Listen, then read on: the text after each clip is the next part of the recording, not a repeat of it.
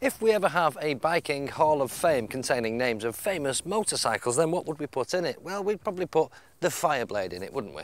We'll always remember that name, the Blade, even if they never make another one. As far as Yamaha goes, then it would probably be their top sports bike, the R1. What then about Suzuki? Well, perhaps the GSXRs, the 600, the 750, and their current bike, the GSXR 1000. On then to Kawasaki.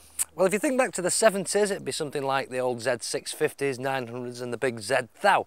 But much more recently, it would be one of these, a Ninja.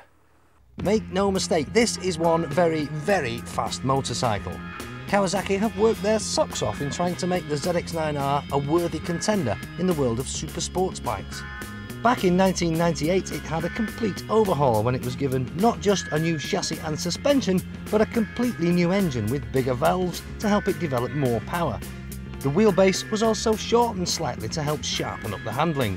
And the updates have continued ever since, with further tweaks to the engine and the frame, and it now sports a smart-looking titanium silencer, replacing the old black end can, which, apart from looking rather nasty, weighed an absolute ton.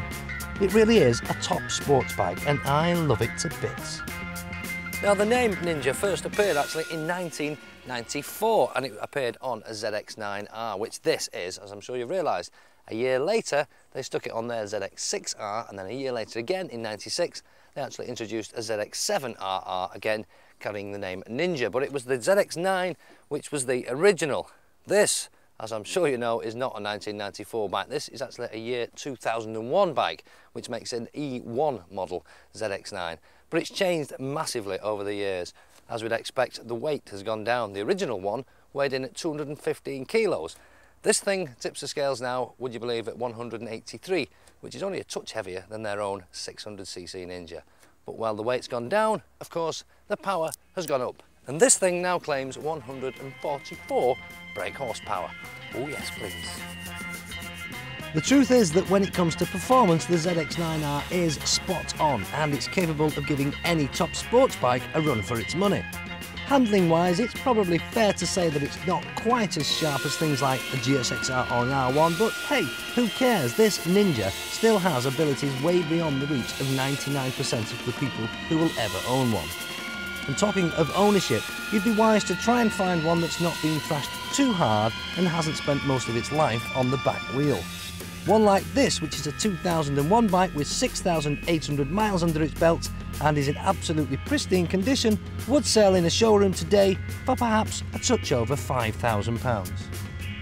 As I've said, this engine has done less than 7,000 miles, so it's not really done any work. There shouldn't be too much wrong with that, but I can tell you that some high mileage ZX9Rs sometimes suffer from what sounds like the big ends going. It's not. They sound like a box of nuts and bolts. It's not. Very often it's the cam chain tensioner that's gone. The spring goes weak, and that's what it is. It sounds awful, but it's not that bad. So if you've got a noisy one, it's worth having that checked out. It will cost you about 70 quid for a new one. Might not be the end of the world. When you're looking at a used bike, you need to look for signs that it has had a careful owner. And there are one or two signs on this. Down on the swing arm there, the brace across the swing arm has got some sticky back clear film on it. Now the owner has put that on to protect it from stone chips, because the stones get picked up by the treads and they get flicked off as it's back on the way down, and he's put that on to protect it, so quite thoughtful. And then he's gone one better and put a colour matched rear hugger on to protect it completely, and it looks nice as well. He's done the same down at the front on the bottom of the fairing as well.